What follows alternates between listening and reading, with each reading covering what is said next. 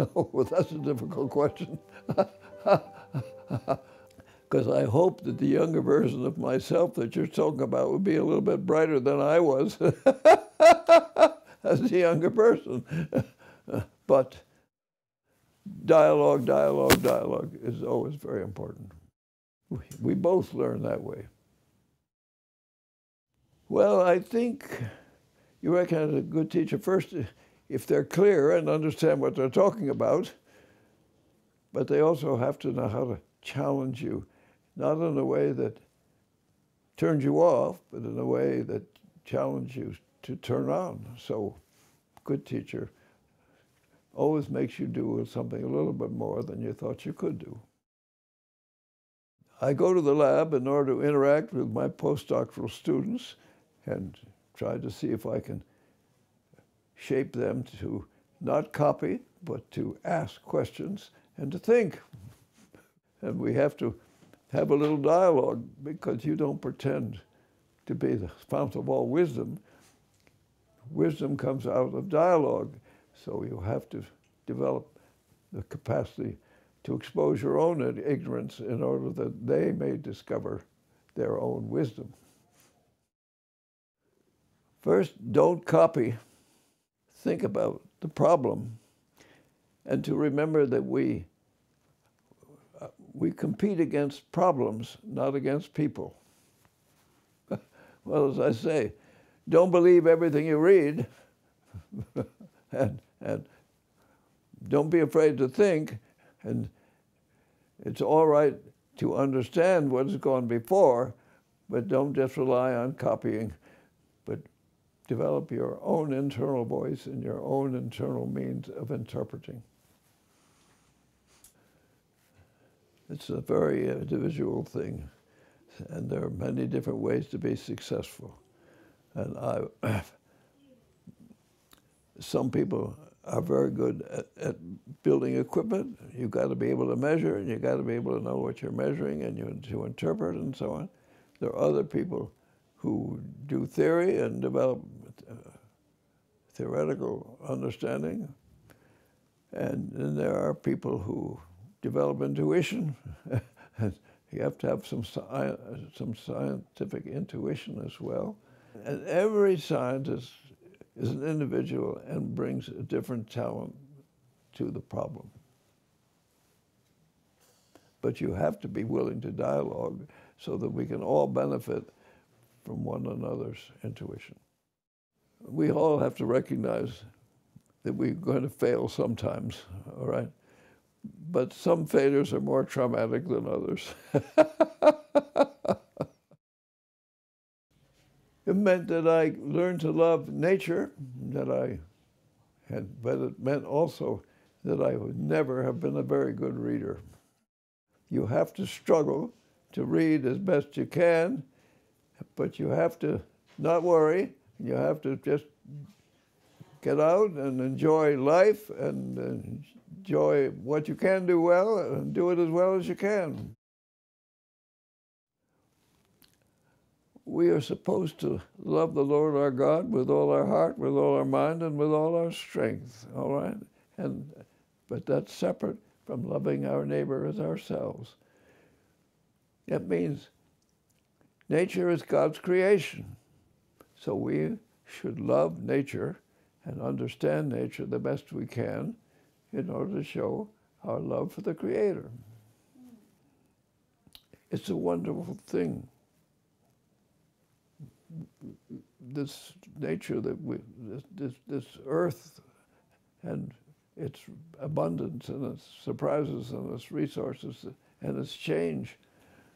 So, for me, it's just, I'm grateful to be a part of nature. I can't say that I am a good musician. I'm not particularly musical, but I got rhythm.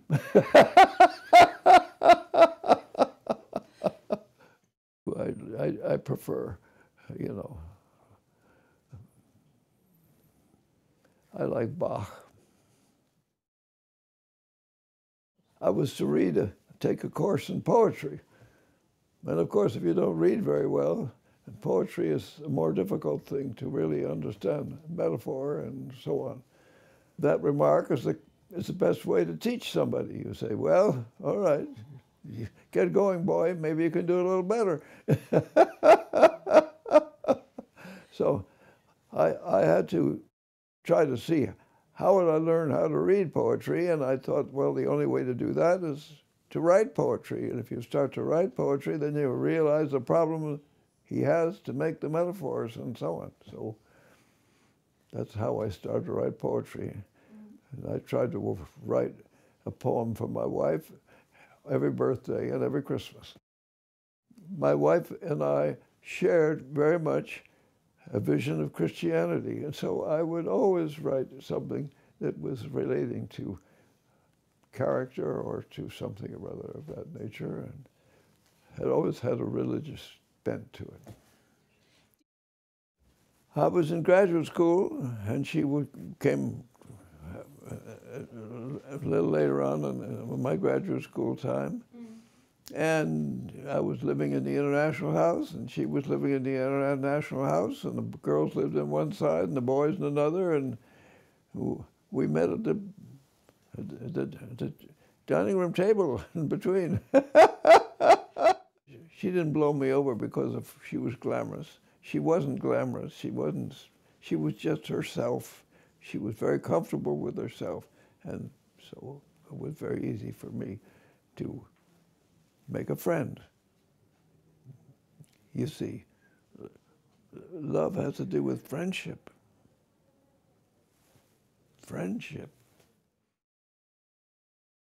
I suppose the most important thing is that you have a companion that you share the deep things of life. But it's always difficult for a man to understand the secrets in a woman's heart. Well, I think you should be enthusiastic about life. You should enjoy what you do. And I say to myself each day, help us, O Lord, so long as we live, to live nobly and to the good cheer of our fellow man. I think that to live life at the fullest, you have to be able to have dialogue with people who want to dialogue with you. And so I think you have to just be thankful for life and be thankful for people who like to engage in meaningful dialogue with you. Yes, I don't think pessimism gets us anywhere. So even though we may live in illusions, we have to work very hard to fulfill our illusions as best we can. One of the great mysteries of life is memory. I helped somebody who was trying to understand memory and the sources of memory and so on, and I learned it was a rather complex problem. My first visit here that summer, or that autumn, was the autumn that Hitler moved into Poland. I am very grateful to the city of Stockholm and to all the people who are here, and to this not only the city, but what the city represents and so on. So thank you all for your hospitality and for even embarrassing me by asking me so many questions I don't answer very well. Well, I've realized the stupidity of war, the waste of war, the bravery of some, and I believe not in walls, but in building relationships, all right? If we can build relationships, we minimize the attempts to go to war. And I think that science is an international language and helps to build the relationships that are necessary to suppress the greed and stupidities that lead to war. My lab colleagues are very good to me. enjoy working together in the laboratory, but I don't necessarily hobnob with all of them in the recreation times. We do it in the laboratory and so on. But that doesn't mean I don't like other friends, and that I have other friends too. I dialogue with them about other things than just their work. And so if we're eating, they bring me some lunch and we're having some lunch together and so on, we talk about other things. When my wife was living, and she was a gracious hostess and a good cook, and so then we would invite students who couldn't go home for their holidays always to come and enjoy their holidays, and she would cook very well. I'm afraid I miss my wife quite a bit. She was very special. A good team is never selfish. It shares, and recognizing they do things together. I shouldn't steal the intellectual property of my students, and they shouldn't steal the intellectual property of one another.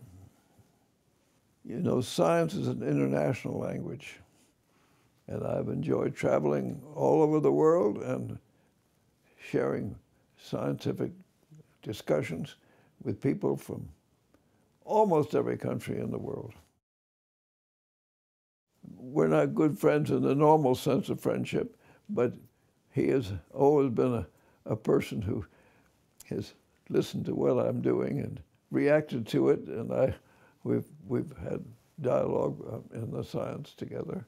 In that sense, we're good friends, and for example, when I say, well, LiCO2 is going to be a very good cathode, he immediately comes up and says, yeah, and you've got to join it with carbon. Science is an international language. That's one of the beauties of science. And so there's always international interaction in all aspects of science. That's why people publish papers and read papers, in order to be able to interact and dialogue as best you can with everybody who's interested in the same kind of problems you are. I'm not an astrophysicist to continue with their exploration, or particle physicist to keep looking at what are the building blocks of nature and so on. But the scientific, I mean, people do learn some things, and even I learned some things. And so my scientific landscape changes according to how much I've learned in the last year, all right? The science hasn't changed, it's just my understanding of the science has changed and come along. Quietness. I mean, you have to think, that's hard work. And I don't, you know, some people can listen to music and think at the same time, but if you're a musician, they never want background music, right? You either listen to the music or you turn it off.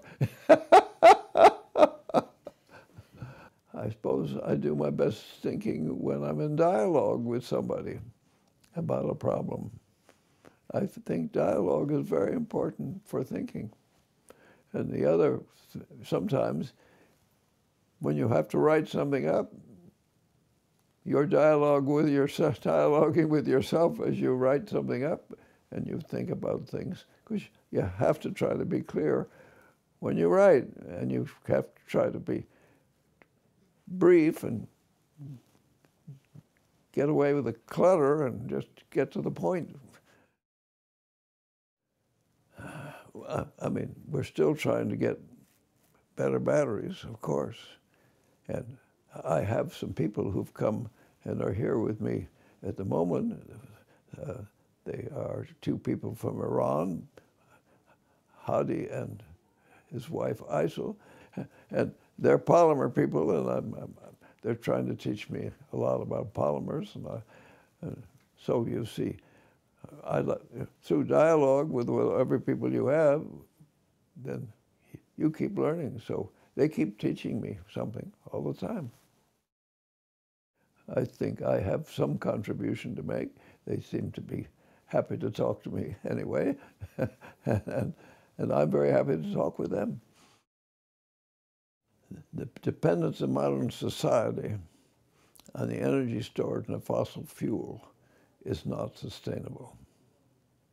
We have to learn to harness the energy that comes to us from the sun, either in the form of wind or in the form of radiant energy.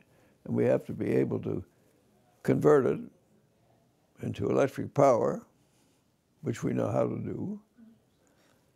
But it's diverse, and you can transport electric power over wires over some distance, but you have to have a collection site. But you have to be able to store that energy because it comes in at timescales that are very different than the timescales of demand. So that's one of the reasons you work on batteries, because they store electric power. Well, they have to come. But we have to keep working hard on it to improve it, okay? We haven't solved all the problems yet, but rechargeable batteries exist, and rechargeable batteries do a fairly good job, but they don't do as good a job as they need to do. So we keep working to see if we can improve them.